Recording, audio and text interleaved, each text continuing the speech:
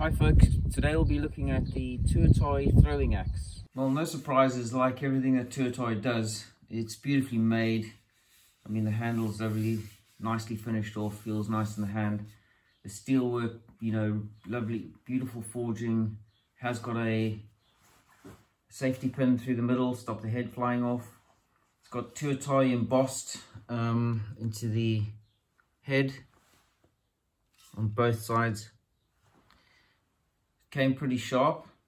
Now it's obviously not going to be razor sharp. Well, actually it's not bad actually, but you know, it's not going to be designed for fine cutting work. It's really just for sinking into targets. But nicely finished off, sort of like a forged finish on most of the head, and a polished finish on the bit. I weighed it in just shy of 2 kilograms. It's got a handle length of 27 inches, 69 centimeters, and the bevel angle on my gauge comes out at 30 degrees. So let's go see how it swings.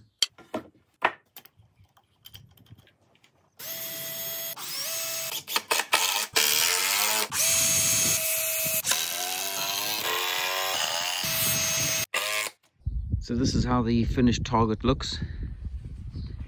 Just made a tripod, got some bracing cord, and then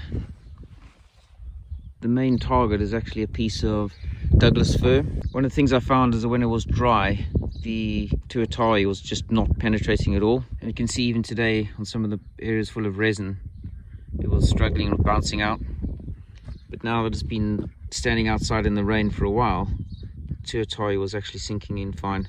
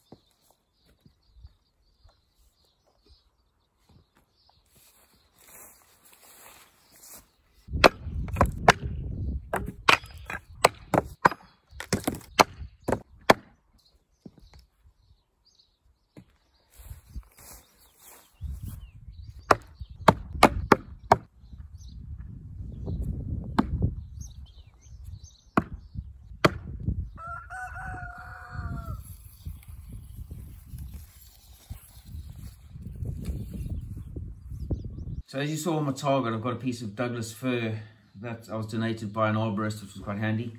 You know, a piece of end grain, and it's pretty knotty, so it's not going to split very easily, which is what I wanted.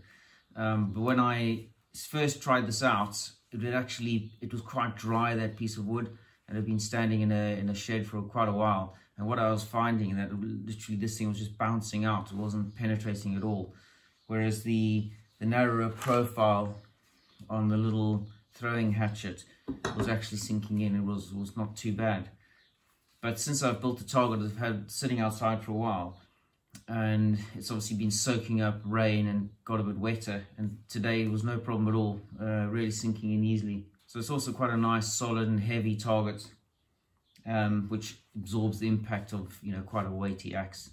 So, you know, it worked out pretty well with the targets, and it didn't take me long to dial this in at all. Honestly, it was, I'd say, about definitely no more than 10 goes, and I dialed it in the right distance, and, you know, fairly accurate as well. So I dialed it in. I mean, obviously there's going to be various distances you can take it to depending on your skill level, but for this demonstration I was throwing it at 7 meters, which is 23 feet, and that was pretty much perfect, swinging from behind my head straight over. And, you know, it was very accurate at that distance. So if anyone is going to try it out, that's a good starting point. Just take it out to 7 meters from your target and see how you get on, and then you can always take it further from there. The little hatchet that I was having a go with, actually dialed this in at a meter less, so 6 meters is where this one was flying from. And yeah, really funny little thing, bit of fun. Got this on eBay from a seller called Thracian Pickers, I think it was. based in Bulgaria. Small, I guess a small little blacksmithing business out there. So fairly cheap, delivered to my door from eBay, and good fun to, you know, play around with. Really light, tiny little thing, but you know, just a bit of fun for throwing. Now, I haven't seen any reviews yet really on this axe, so I'm not too sure whether there's a competition in New Zealand or a series of, you know, contests that they use these axes for. You know, if anyone knows out there, definitely let me know. I'd be quite interested to see how they use them. I mean, it's clearly going to be just for fun. It's not going to be that practical. This one didn't arrive with the leather cover, so you would have to make one yourself. I think the shape and the profile, really, it's not going to be a utilitarian axe at all. So it's pretty designed just for throwing, which is fine, you know, that's what they sell it as. But a really good bit of fun. The weight was just about perfect for just not using any force. I didn't have to use any force. It was literally just a throw and release. Very well balanced, flew perfectly through the air. And as I said, it was quite easy to dial in, and that says a lot, I think, for the construction of the axe. So as with all things Tuatahi, very well made, very well thought out.